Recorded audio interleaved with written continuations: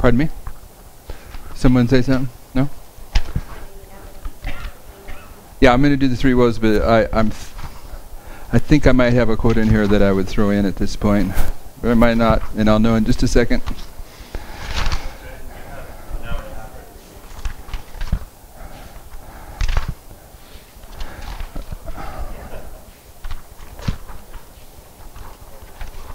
There's a very nice quote, and for some reason I thought I had it in these quotes, and it looks as if I don't.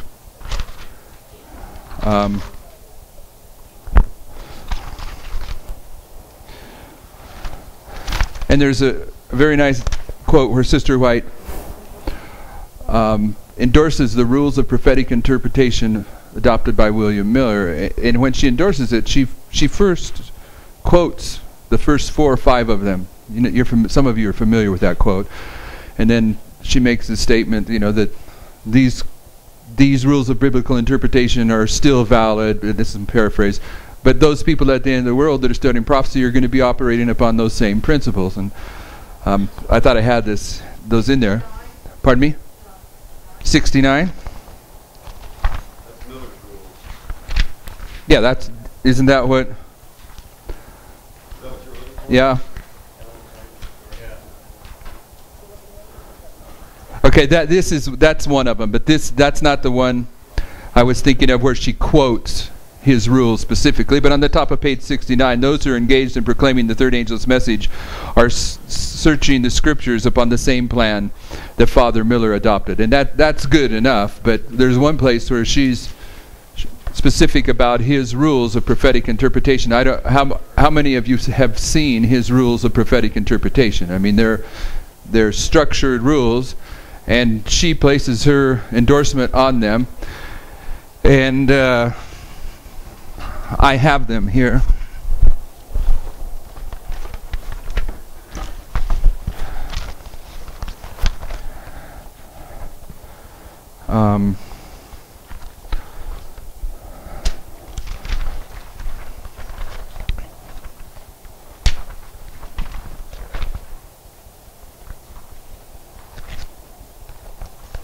These are they, and if you haven't ever seen them, it's worth taking a look. It goes on to the next 2 pages, and I think I might have that quote in here. Evidently not. But in any case, as we begin, if you haven't ever looked at William Miller's Rules of Bible Prophecy, you can hand that around and take a look at it. The point that I'm making by that is that the primary rule that William Miller is known for is the year-day principle.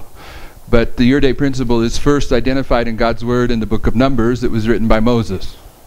So the year-day principle of Bible prophecy had been in the Bible for hundreds and hundreds of years before William Miller came on the scene of history. So the year-day principle of Bible prophecy, it was true, but in the history of William Miller, it became present truth, because it was at that time that the rule needed to be applied to what are you giving me this for? You got that quote in here? No, just if you want to reference the rule. Oh, okay. Thank you. Yeah, I have a copy going around for those that haven't seen it also. Anyway, what I'm saying is that in this history, it was important for them to identify the truth connected with the time prophecies in Daniel, and therefore one of the principles, one of the rules that had been in the Bible for hundreds of years changed from truth to present truth, because now that rule had to be used to establish the present truth message of this time period. Okay? And the point I'm making here is a little bit, I'm going to make a jump here.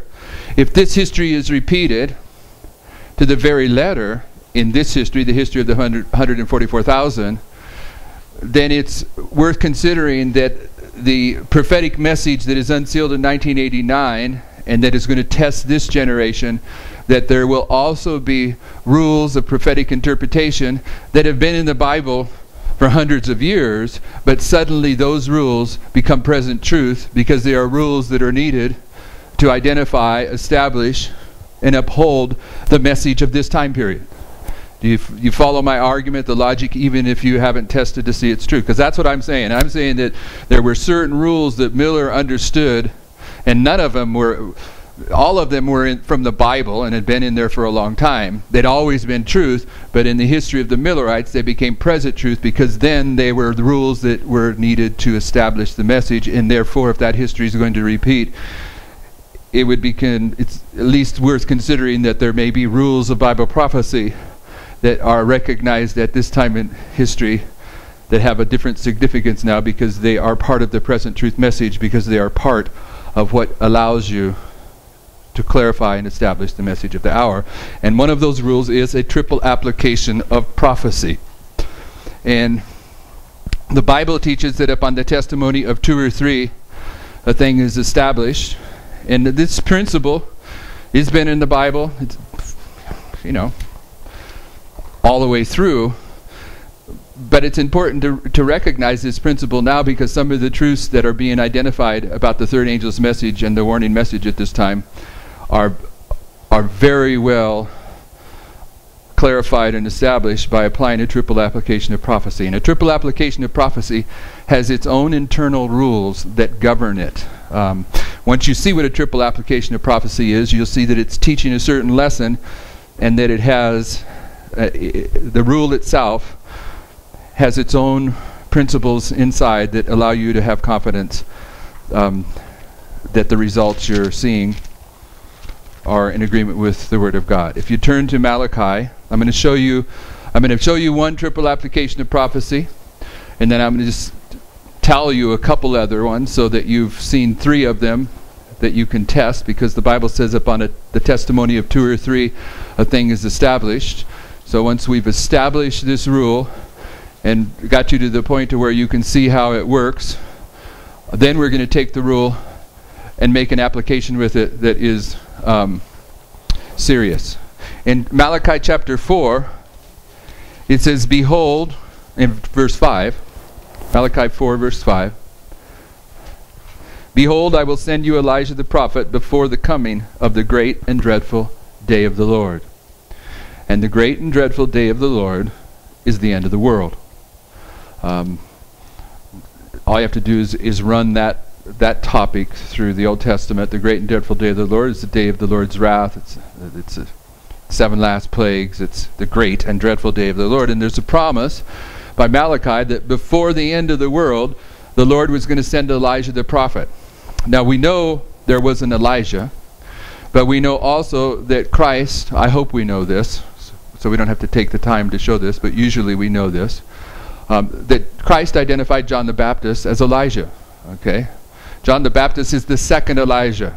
And what I'm saying, in a triple application of prophecy, there are some prophecies that you find being fulfilled or identified 3 times. Once you see those prophecies that are identified 3 times, then you will find, as you investigate them and test them, that the characteristics of the first fulfillment, when combined with the characteristics of the second fulfillment, will identify and establish the characteristics of the third and final fulfillment. And so Elijah is foundational Adventist understanding. In this book that Brother Leo brought up, this is a very good book that covers the Millerite history.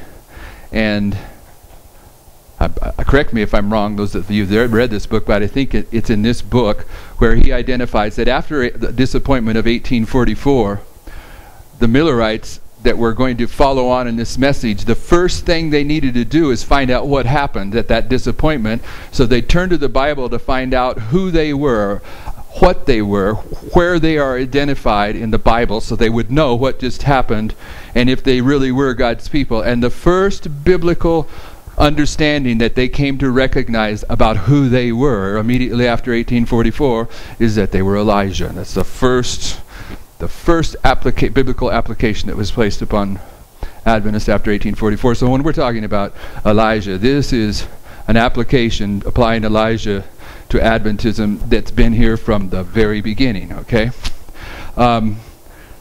So what we're saying is the characteristics in the story of the first Elijah, when combined with the characteristics of the story in the second Elijah, which is John the Baptist, will establish the characteristics of the third and final Elijah.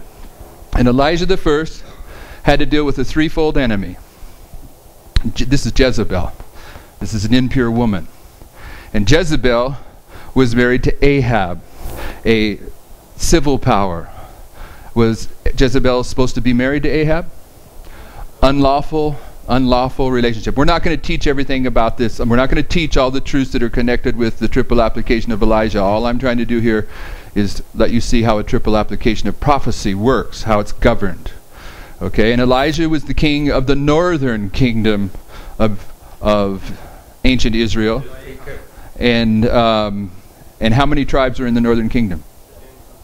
10. So let's put that in there just because it is interesting.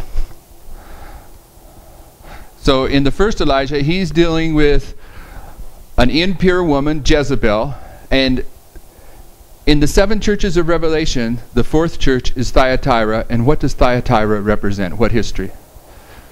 The history of the 1260 years of papal rule. And in the church of Thyatira, what symbol is used to represent the papal church? Jezebel. Okay, Jezebel is a symbol of the papacy.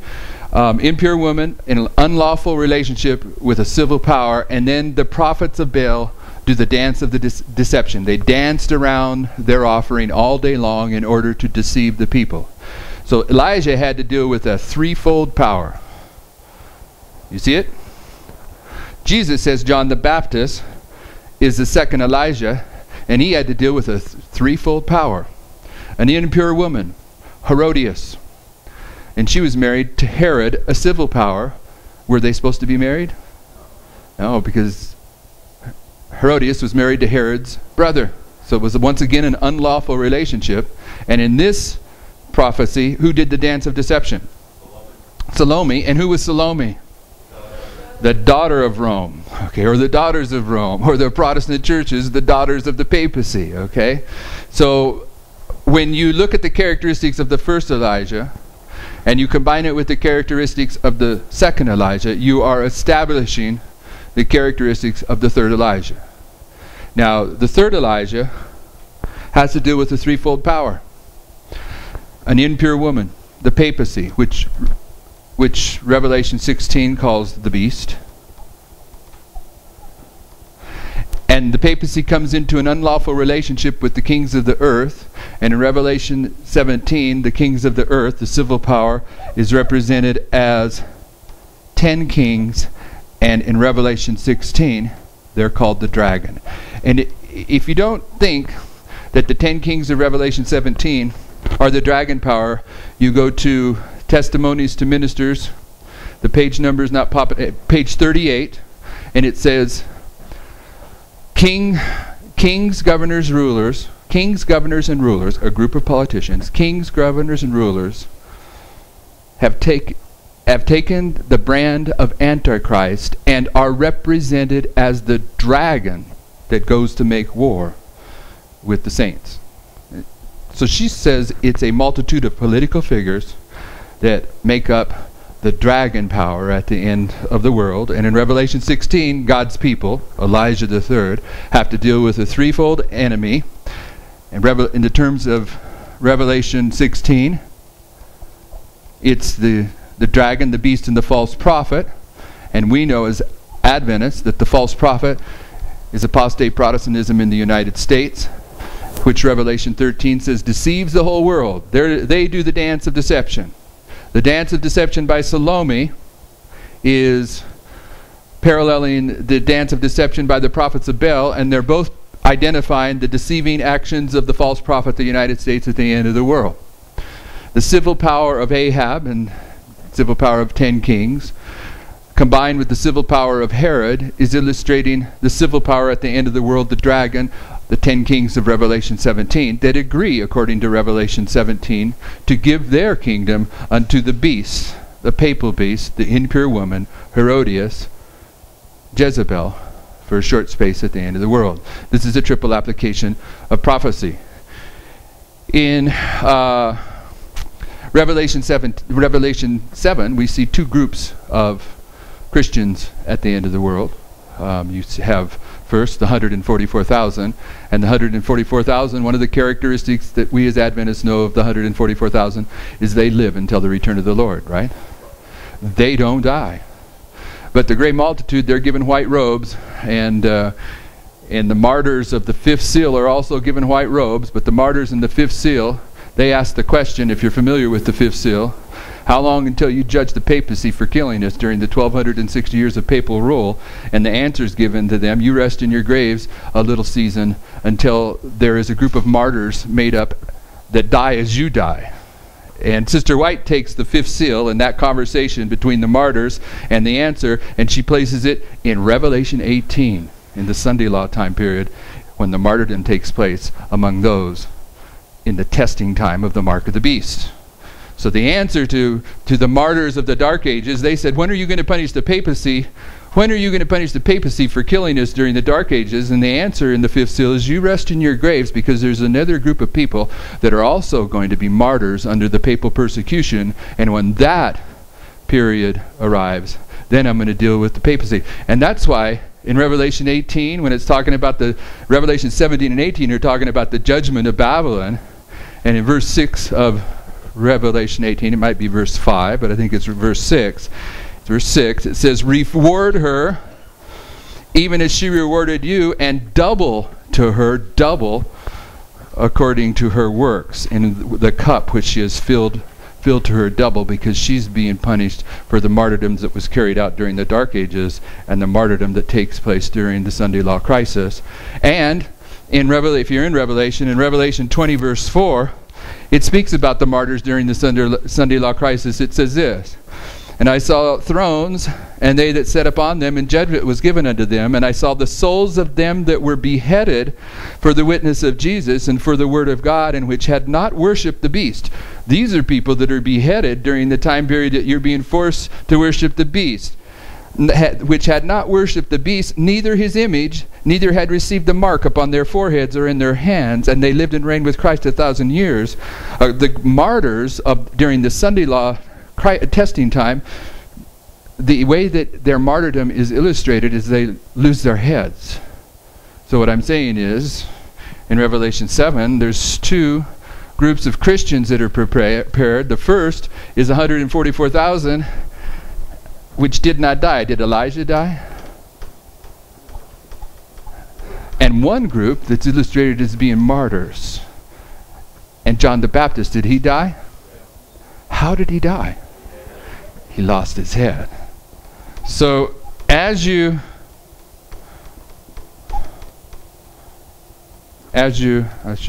do stuff like that. I should just left it alone. But as you take a triple application of prophecy and you look closely at the characteristics of the first fulfillment and you combine it with the characteristics of the second fulfillment, you will identify the characteristics of the third fulfillment. And there is much more. Believe me, I'm not teaching the three Elijahs here. I'm trying to illustrate how a triple application of prophecy works. It works if you take the first fulfillment, the characteristics, and combine it with the second, it will establish the third. Do you understand the logic of it, even if you haven't tested it to see if it's valid? If so, say amen. Okay? That's one illustration of a triple application of prophecy. Another one that you can look to is our message is Babylon is fallen, is fallen. Is that a fair way to express our message here at the end of the world? The fourth angel's message is that Babylon is fallen, is fallen. Sister White uses that as a way to identify our message. But why is our message Babylon is fallen, is fallen? Why isn't our message Babylon is fallen? Because our message that we carry to the world concerning the fall of Babylon is based upon a triple application of prophecy. Babel fell in Genesis 10 and 11 in the story of Nimrod. And when you take the characteristics of the fall of Babel in Genesis 10 and 11 and you combine it with the characteristics of the fall of Babylon in Daniel 5 and Belshazzar, you will be identifying the characteristics of the fall of spiritual Babylon at the end of the world. Our message is conveyed upon a triple application of prophecy. The characteristics of the fall of Babel, combined with the characteristics of the fall of Babylon, are what illustrates the characteristics of the fall of modern Babylon. And I'm just keeping that one real simple, but if you're not familiar with that, that is absolutely the terminology that the book of Revelation uses to describe the fall of Babylon. I mean, what does it mean in Revelation when it says that the Euphrates dried up, that the way of the kings of the east has been prepared? Where is that terminology coming from? How did Belshazzar's Babylon fall? The Euphrates was dried up, it was sidetracked, that the Medes and the Persians, the kings of the east, could come in and conquer it. See, the fall of spiritual or modern Babylon in Revelation is established, the characteristics, by combining the fall of Babel and Babylon in Daniel 5. That's why our message is, Babylon is fallen, is fallen. It's a triple application of prophecy. Okay? There are three Romes. If you take the characteristics of pagan Rome and combine them with the characteristics of papal Rome, you will be identifying the characteristics of modern Rome. And this is an easy one to see, and I'm not going to take much time with it, but what's the title of the head of pagan Rome? What's the title of the head of pagan Rome? Pontifex Maximus. What was the title of the head of papal Rome? What's the title of modern Rome's head? Pontifex Maximus. Was pagan Rome a persecuting power? Was papal Rome a persecuting power? Is modern Rome going to persecute? Did pagan Rome rule the world supremely for a period of time? For how long? For a time. Daniel 11:24, for 360 years. It was invincible from 31 BC in the Battle of Actium until the year 330 when Constantine moved the capital of the empire from the city of Rome to Constantinople. How many understand that history? How many don't understand that history? Raise your hands. Okay, in Daniel, follow me now, because this sometimes is the hardest meeting. It's after lunch, so our stomach's digesting food, and it's warm. And if you're not familiar with it, take Daniel and Revelation by Uriah Smith, and he will identify that Daniel 11 verse 24 is dealing with pagan Rome, and it says that pagan Rome is going to rule the world for a time, and a time is 360 years. And the beginning of the time period when pagan Rome ruled the world supremely was the year 31 BC at one of the most famous naval battles in ancient history. It was the Battle of Actium.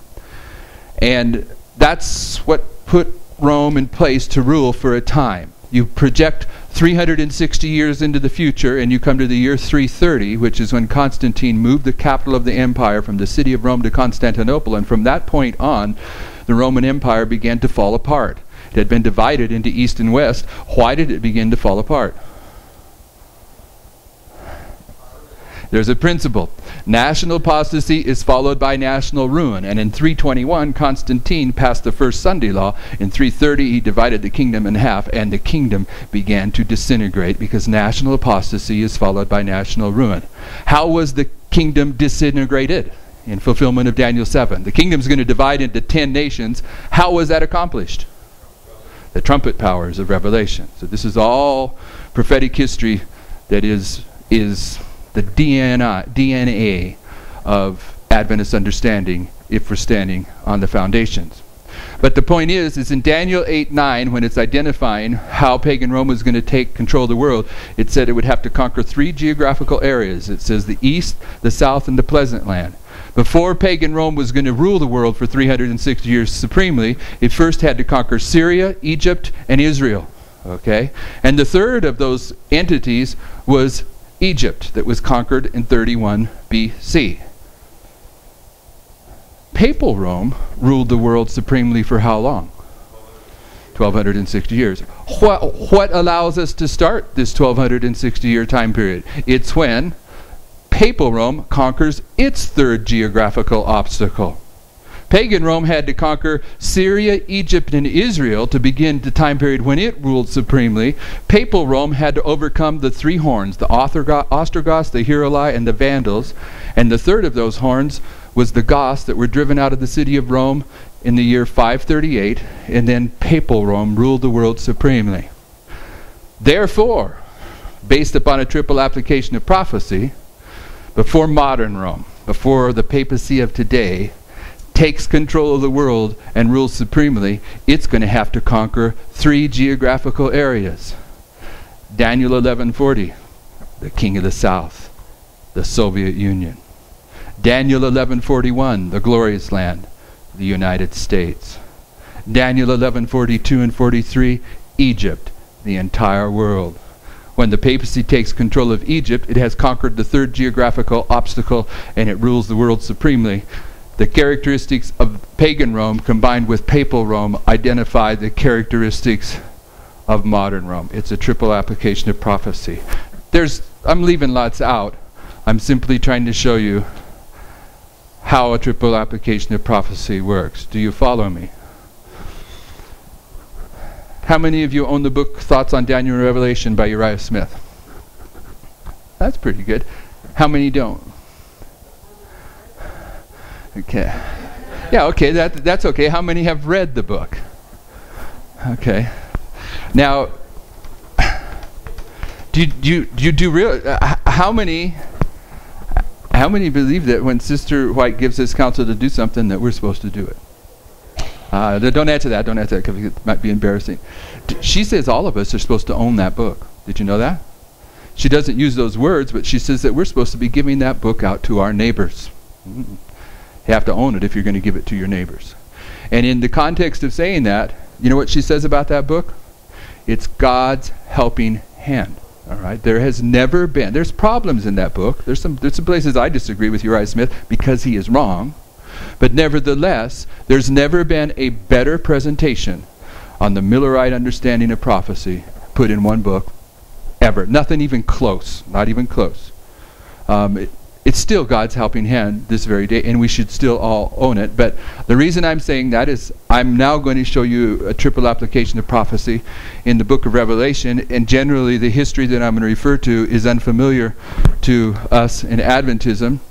And instead of spending very much time explaining the history I'm going to tell you that I'm giving you an history that's drawn right out of Uriah Smith's book.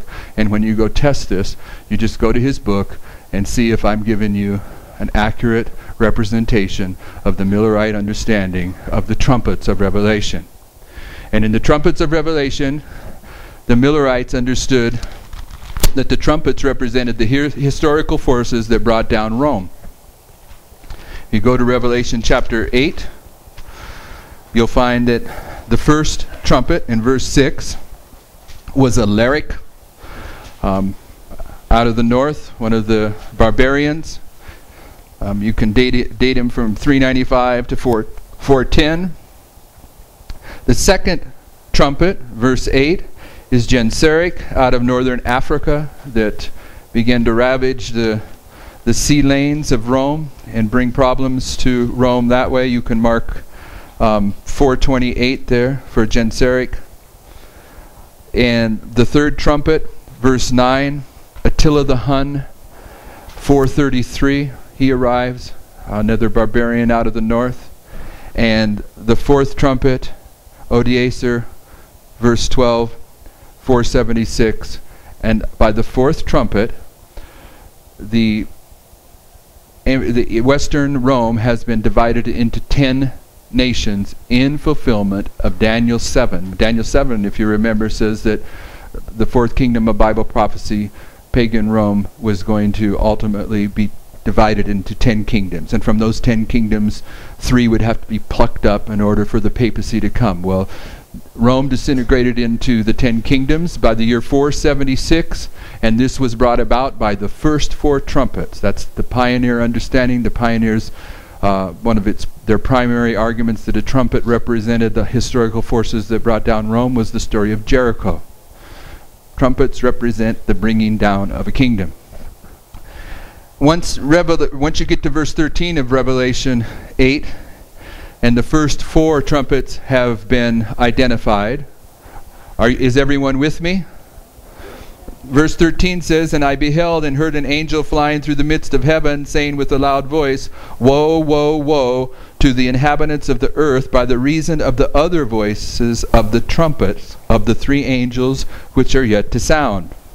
The 7 trumpets are divided in the sense that the last 3 trumpets are 3 woes.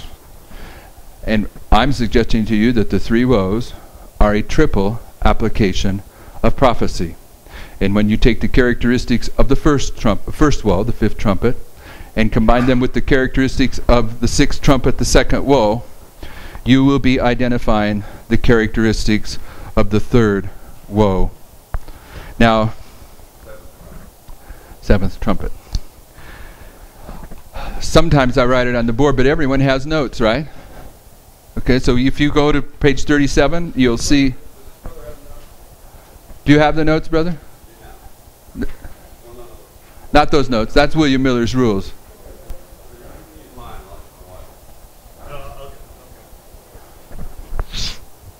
Now, I'm telling you out front, there are characteristics of the first woe and the 2nd woe that I am not including in this. Okay? I'm not putting them in there because they disprove our point.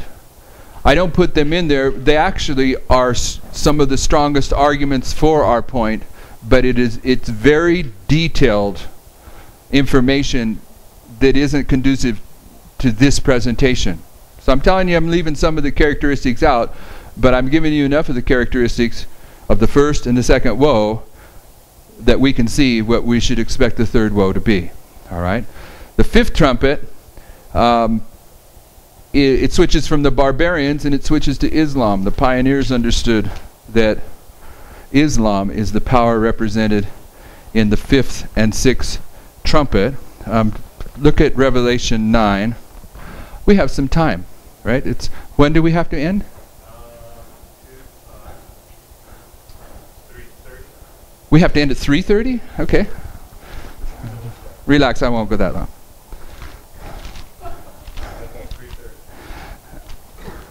Revelation 9, verse 1. This is the 5th trumpet. Pioneers identify this as Islam. It's represented on the 1843 chart right here. The reason it's represented as this horse is when we go through chapter 9, you'll see that one of the primary symbols of Islam here is these war horses.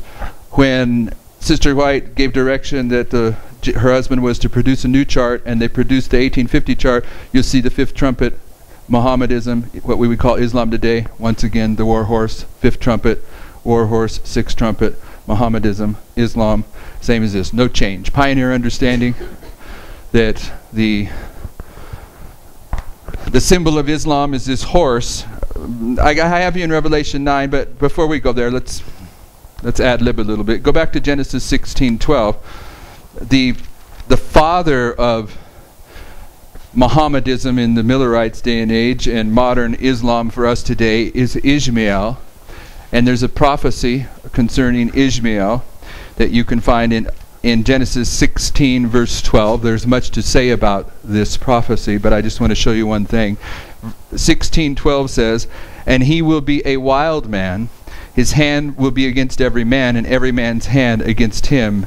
And he shall dwell in the presence of all his brethren." The prediction for Ishmael's descendants at the end of the world they are the ones that bring every man's hand in the world against them. The reason that this has to be accomplished is because Satan is working to bring in a one world government.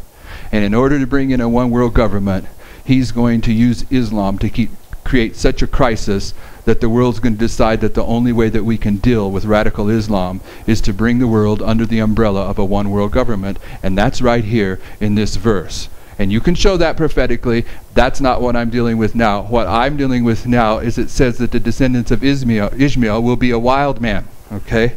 And this word wild is more often than not in the scriptures translated as the wild Arabian ass. Okay? And the wild Arabian ass is a donkey, or it's a horse. What I want you to see is the very first reference to Islam in Bible prophecy is a horse. Okay, so when we get down to Revelation, and we're seeing Islam again, and the fact that it's being symbolically represented as a horse, that's very biblical and scriptural. All right, Sister White says all the books of the Bible meet and end in the Revelation, and the DNA of Islam in Bible prophecy is it's the wild Arabian ass. And one of the things that is associated with the wild Arabian ass is its breath. You know, it's breathing in and it's exhaling. Job speaks about this, other passages speak about it. And the breathing is associated, one of the characteristics of Islam, and it's actually a characteristic of the wild Arabian ass, because when the Arabians are going across the desert on their camels, they bring their wild Arabian ass because it has the ability to smell water through the sand with its nostrils. So that's a characteristic of Islam that shines through in Bible prophecy. Lord willing, we will deal with that a little bit more later, but I want you to see, if you go back to Revelation 9, that the symbol of Islam is the horse. Verse 1 of Revelation 9 says, "And the fifth angel sounded," this is the fifth trumpet, this is the first woe, "and I saw a star fall from heaven unto the earth, and to him was given the key of the bottomless pit. And he opened the bottomless pit, and there arose a smoke out of the pit, as the smoke of a great furnace, and the sun and the air were darkened by reason of the smoke of the pit. And there came out of the smoke locusts upon the earth, and unto them was given power, as the scorpions of the earth have power." One of the symbols of Islam and the descendants of Ishmael from the beginning of the Bible to the end. The Bible says in some places they were like grasshoppers for numbers, and grasshoppers and locusts are interchangeable, same word, depends on how it's translated in the Bible. That's one of their symbols. Describing that they're a great multitude, because that was part of the blessing upon Ishmael, is that he would become a great nation. And the pioneers correctly understood that the fifth trumpet here, that when this key was opened, the smoke that came into the earth was the religion of Islam. And the religion of Islam, the religion of the Quran, was going to block out the sun of the gospel. And that's how they described it. And they said that Islam was raised up to chastise an apostate church. They understood that Islam was raised up to deal with the apostasy of the Roman Catholic Church. And if you've studied about Muhammad, that's exactly what Muhammad said. He began his ministry because he was protesting that the Christian church had brought idols, protesting two things, had brought idols into the church, which he knew was wrong from the Old Testament. And one of the things, what was the other thing that the Quran identifies that Muhammad and they knew that the Christian church had went into apostasy? The Sabbath. They quit keeping the Sabbath. And that's why Muhammad was raised up. And I'm not putting any endorsement on the Quran. I like the title that the one guy that fled to England to hide had for his book, The Satanic Verses. I don't put any endorsement on the Quran, but the pioneers identify correctly that Islam was raised up to chastise an apostate church, and that church was the papacy. And this smoke is, according to the pioneers, the effect of Islam coming into history. And then in verse 4 it says, "And it was commanded," and I didn't tell you about the key. The pioneers understood that the key that allowed Islam to come into history is in that time period, in the time that Muhammad was alive and he was coming into power. Rome got into a war with Syria or Persia, interchangeable terms in terms of geography. Initially, Persia defeated Rome, and it demanded great tribute of Rome to be sent to it. Read Uriah Smith. It's like 1,000 horses, 1,000 virgins, 1,000 talents of gold, something on that level. So in the beginning of this war, this is the key. This is the key in these three verses. All right. So if you don't know what the key is, that's why I'm telling you this. In the beginning of this war, Persia defeats Rome, puts it in subjection, and this is the time that Muhammad's coming into history. And he sends a letter to the ruler of Persia saying, "You need to come into line with me." And the Persian king just laughs him off. After Rome's put in subjection, it does a military feat that is still discussed in military literature. It does a maneuver where it goes up into northern Europe and it comes all the way down and it comes in behind Persia and they don't know it, and it strikes from behind, and when it does so it defeats Persia But when it does so, it uses all of its strength and power to make this long drawn-out trip and to fight the battle. So even though it's victorious here at this battle, which was the Battle of Nineveh, it's powerless. It wins, Rome wins, Persia's gone, but Rome does not have the power to prevent Islam from rising into history. And the key that was turned that allowed Islam to come into history was the fact that the two powers that could have prevented Islam from taking its position as a powerhouse for hundreds of years was that these two powers battled it out amongst themselves and depleted all their ability to resist it. That's pioneer understanding of that history in these verses. And it has an application that is beyond the scope of our weekend. But that war between Rome and Persia is prefiguring a war that goes on in Daniel 11 verse 40 between the king of the north and the king of the south. And as soon as this war between Rome and Persia is over and the key is turned in Revelation 9, Islam comes into history. And as soon as the war between the king of the south and the king of the north is accomplished in 1989, you should expect to see modern Islam come into history. And it did. Okay, so we don't have time to go there. But these verses have connections that are they're really sweet. They're like honey when you wrap your mind around them. As soon as the key is turned and Islam comes into history, a mighty smoke, then you have verse 4. Verse 4 says, "And it was commanded them that they should not hurt the grass of the earth, neither any green thing, neither any tree, but only those men which have not the seal of God in their foreheads."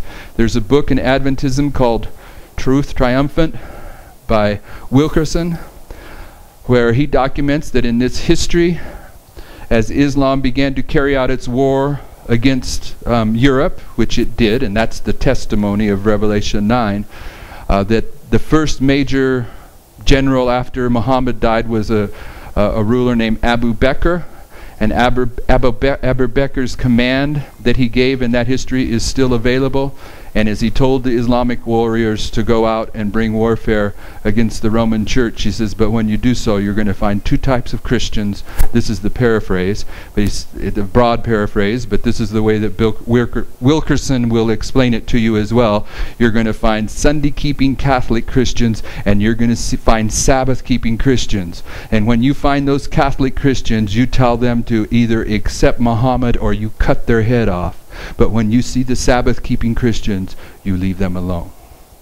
And this command of Abu Bakr is here in verse 4. Hurt not those that have the seal of God, but only those that don't. Of course, if you bring this down into modern day history, what we're saying is after the key is turned in Daniel 11 verse 40, we should expect to see Islam come into history in 2001, and the next thing that we should see is verse 41, a Sunday law in the United States, where suddenly there will be a distinction between those that have the seal of God and the mark of the beast. So those are the parts of the first and second woe I'm leaving out. Okay, but I've at least told you what they are. There's too much information that you have to develop to really prove that for you. The simpler part is if you read Uriah Smith's book on the fifth and sixth trumpet, the first and second woe, top of page 37, he will tell you that what is represented in the first woe is Islam of Arabia, and the historical figure that's associated with Islam in Arabia is Muhammad. This is the birth and the rise of Muhammad. The key was this long drawn-out war between Syria and Rome. In the history, Uriah Smith's going to tell you it's Syria, all right? But Syria is also Persia. And I use Persia for a prophetic reason. They're interchangeable terms, and it's just a habit I have that even though I may never see you again, if I see you again and we get on a study on this particular topic, we will have to explain to you about what Persia is. Maybe we'll explain right now, all right? This is outside the scope of this, but we were told we have till 3:30, right? Okay. It's always a twofold power that places Rome on the throne, and it's always a twofold power that brings her down. Israel was a twofold power in Bible prophecy. You had a northern kingdom and a southern kingdom, right? So that's a twofold power. That's what I mean. There's two kingdoms in this power, northern and southern. And Israel's what brought Babylon to the throne. How did Israel bring Babylon to the throne? There was a king that didn't want to die, right? Hezekiah? He didn't want to die. So the Lord allowed him to live a little bit longer, and to prove that he was going to do it, what did he do? He had the sun go backwards. So the Babylonians, they saw this, and they say, we need to go to Jerusalem and see what's going on with the sun in Jerusalem. And when he gets there, what does Hezekiah do? Does he say, the Lord thy God? Does he lift up the Lord? He says, no, you want to see all the treasures we have? The motivation for Babylon to come to the throne of the earth was accomplished by a twofold kingdom. Israel, northern kingdom, southern kingdom. And who took Babylon down? The Medes and the Persians, okay? It's always a twofold power that puts her on the throne. It's always a twofold power that puts her down.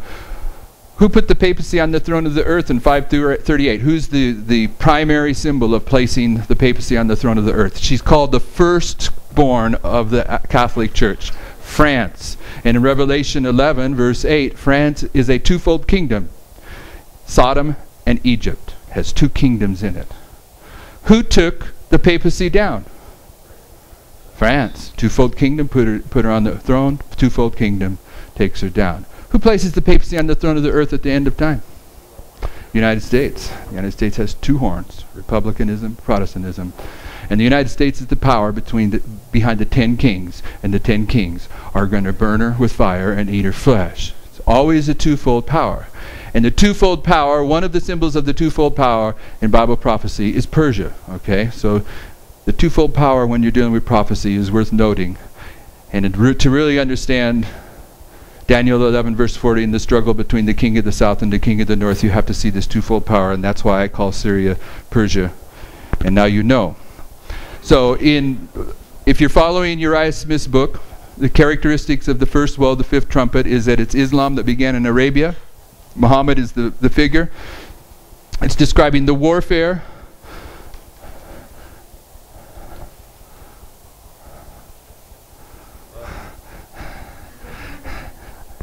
Stand up for just a moment.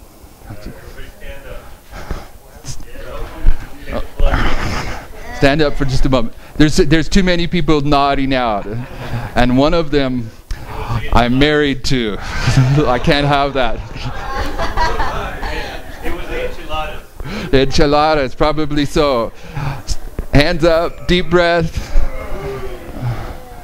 Okay, I don't know Portuguese, but in Spanish, siéntese por favor, and for the rest of us, let's have a seat.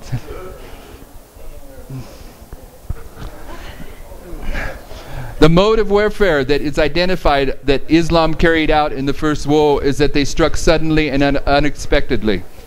If you are a web surfer and you get on an online dictionary or just have a dictionary and you type in the word assassin, you see that the word assassin comes from Islamic history, because the Islamic warriors in this time period, they would get extremely high on the drug hashish, and it's from the word hashish that the word assassin comes from.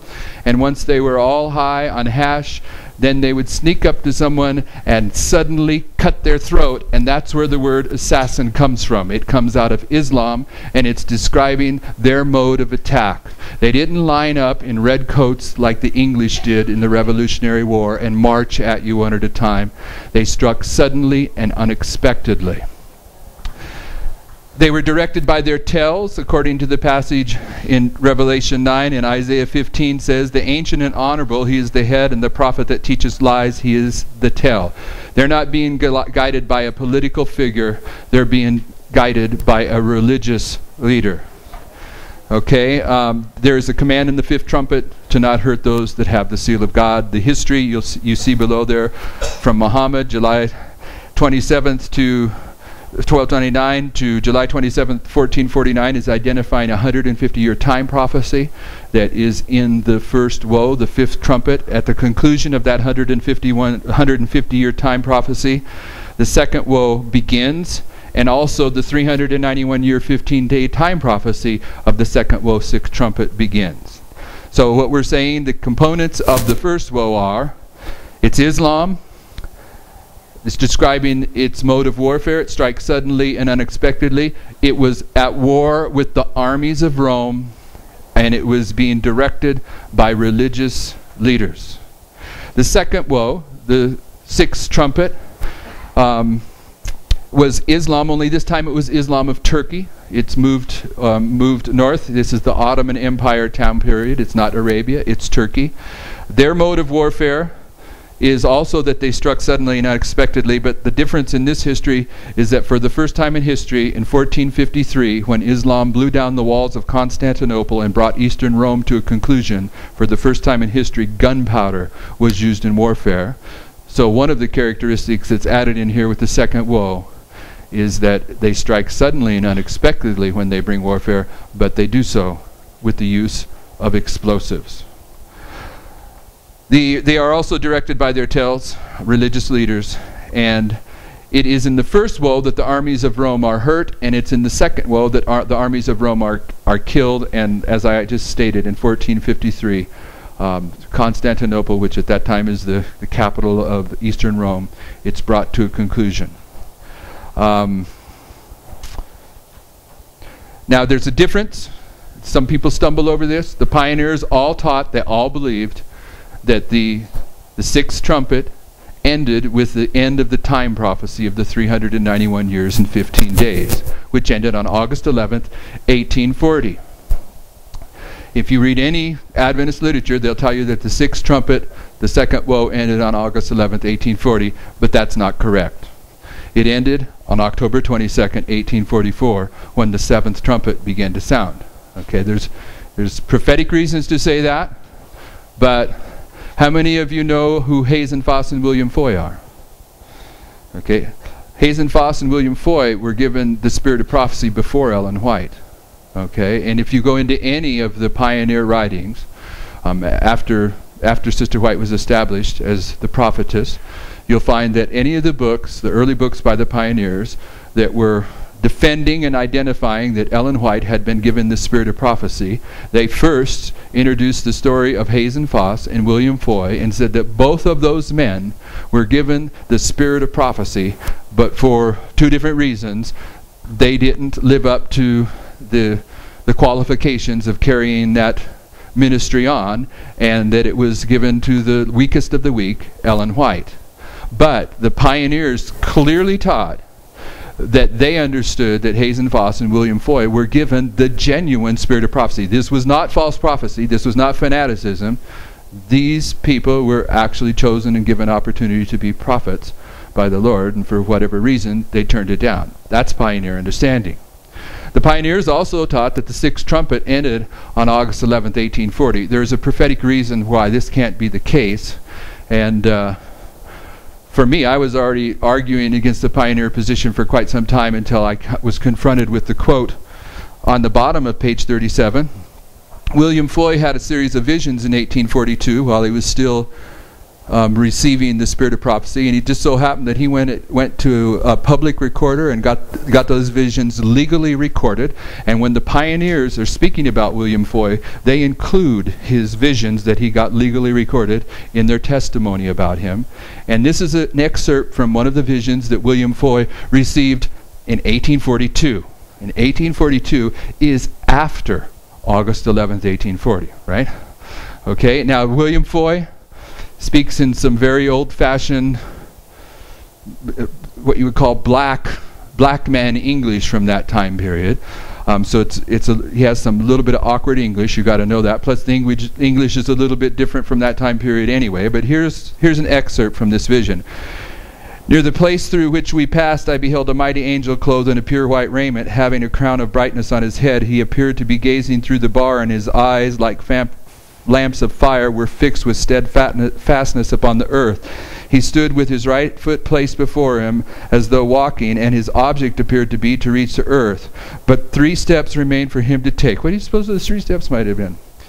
Yeah. Anyway, against his breast and across his left hand were, as it were, a trumpet of pure silver, and a great and terrible voice came from the midst of the boundless place, saying, "The 6th angel has not yet done sounding." In 1842, under inspiration, William Foy said the 6th trumpet hadn't quit sounding. The 7th, we know, everyone agrees, 7th trumpet began to sound in 1844, October 22nd, 1844. So without getting into the details of the prophetic argument, I just want you to know that even though the pioneers marked the end of the 6th trumpet here, it ended here. The reason that prophetically that you need to understand that is in the first woe, you have a testimony of Islam, but in verse 4, you have a testimony that directly relates to the time period of the latter rain. There's in verse 4 of Revelation 9, there's a command, "Hurt not those that have the seal of God." That's prefiguring the latter rain time period during the testing time of Sunday law, mark of the beast, seal of God. If you do not include 1840 to 1844 in the 6th trumpet, then you're eliminating the history in the second woe, the 6th trumpet, that is also an illustration of the latter rain Sunday law time period. And you need to recognize that the first woe and the second woe are illustrating the latter rain Sunday law time period. And if you stop the 6th trumpet here, as the pioneers do, you're cutting out 1840 to 1844. And in Great Controversy, Sister White clearly says 1840 to 1844 is an illustration of the latter rain. And it's basically upon that premise where I had understood it has to end here before I realized that William Foy had his statement in 1842. That being said, if you take the characteristics of the first and second woe, operating upon a triple application of prophecy, when the third woe arrives into history, it should be Islam, only it won't be Islam of Arabia or Turkey, because when you bring those 2 testimonies together, it's talking about worldwide Islam. And the historical figure of the 6th trumpet was Atman. The historical figure of the 5th trumpet was Muhammad. And the historical figure of the third woe, I don't know, but I identify as Osama bin Laden. Their mode of warfare when they arrive in history is that they will strike suddenly and unexpectedly with explosives. And I challenge you to pick up a newspaper for 3 days in a row. Maybe you could do it once, but pick up a newspaper 3 days in a row where you won't see information about some Islamic person blowing himself up in a car bomb or strapping it on somewhere in the world, striking suddenly and unexpectedly with explosives. Their work will be to attack the armies of Rome, and the armies of Rome at the end of the world is the United States of America. The United States of America is the one that's going to force the world to accept the mark of the beast. The Revelation 13 is clear about that. There's several symbols of the United States in Revelation 13. I'll tell you 3 of them. It's the beast that comes up out of the sea, right? If you believe that, say amen. Amen. No. The United States is the beast that comes up out of the earth, all right? The beast before it came up out of the sea. The United States comes up from the earth. Is that not the case? Revelation 13? Amen. But it also forces the whole world to receive the mark of the beast in order that they might buy or sell, right? So one of the symbols of the United States at the end of the world is economic might, correct? The other symbol of the United States at the end of the world is if you don't have the mark of the beast, you're put to death. That's military might, okay? So it's interesting that when you look at September 11th, 2001, not only do you see Islam striking suddenly and unexpectedly with explosives against the armies of Rome, the United States, but when they do so, 2 of the planes go into the symbol of the United States economic strength. 1 plane goes into the symbol of the United States military strength. Where's the other plane go? Into the earth. Now, I know that everyone in this room is saying, why is he saying that? Doesn't he know that George Bush and the Jesuits and the globalists were the ones that did 9/11, all right? Pardon me? But anyway, I realize all that. That comes up every single time, all right? But let me show you something. In Revelation 11, verse 14.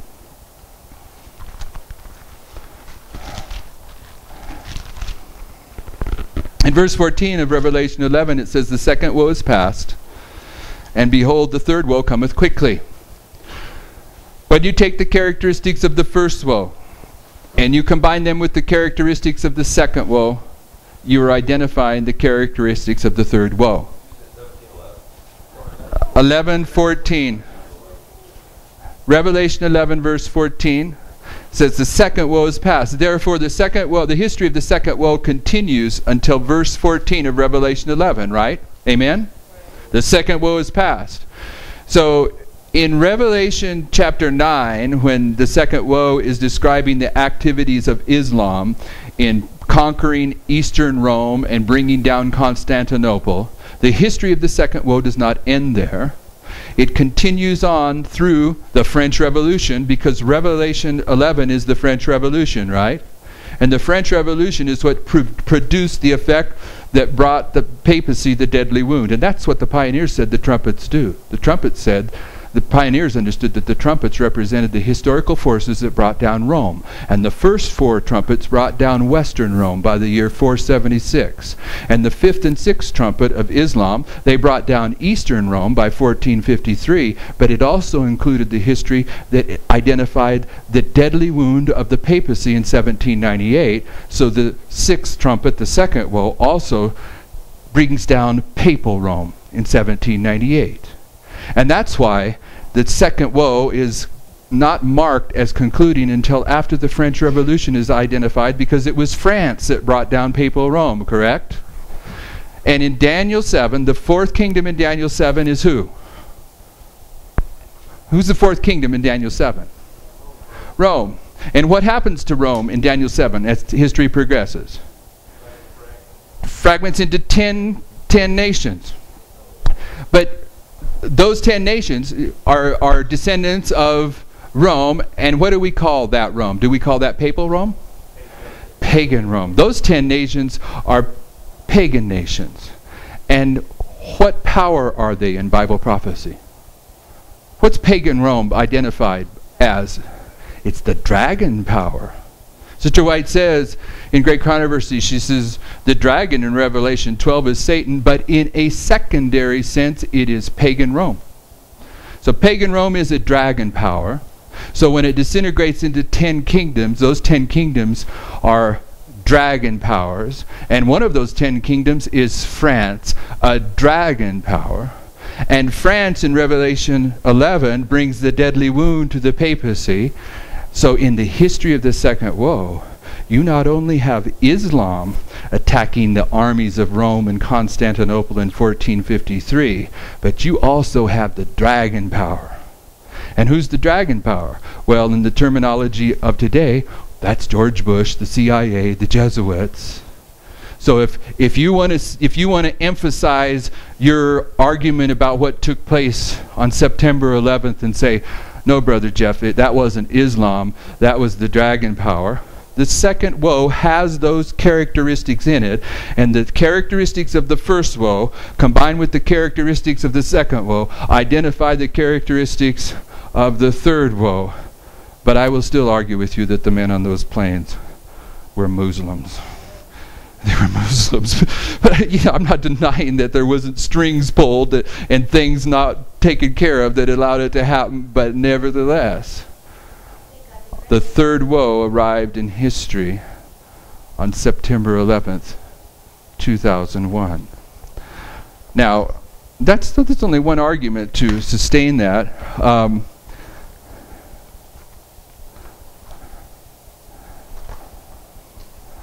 Let's leave it there. We have more to say about Islam. Everyone understand what we're saying? that a triple application of prophecy, the first two fulfillments will identify the characteristics of the third, and the three woes are a triple application of prophecy. And it's from applying this rule that allows us to see that on September 11th, 2001, the third woe arrived in history. And the quote at the bottom of your notes we've already read, when the great buildings of New York City come down, then the mighty angel of Revelation 18 descends. The great buildings of New York City came down on September 11th. Shall we pray?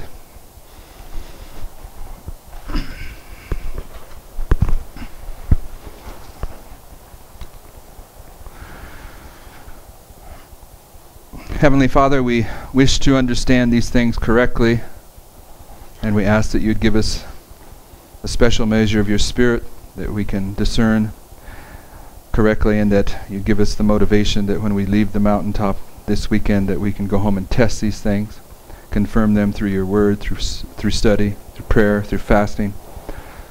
It's obvious to see that the end of the world is here, and logic tells us that at this time you're going to raise your people up, bring them into position as your mighty army. Amen. But they need to have a message given to them that they can proclaim clearly. And if this be the message, we ask that you'd allow us to understand this in an intelligent fashion, that we can teach it to others convincingly and winningly. We thank you for being with us so far throughout this Sabbath, throughout this day. Ask for your continued presence. In Jesus' name, amen. So the next presentation is on Islam as well. So let's hold, right? Okay. Yours, so boss. Let's hold off the questions until after that meeting. That way we have time to go on the hike. So let's all meet out. Any person that's going on the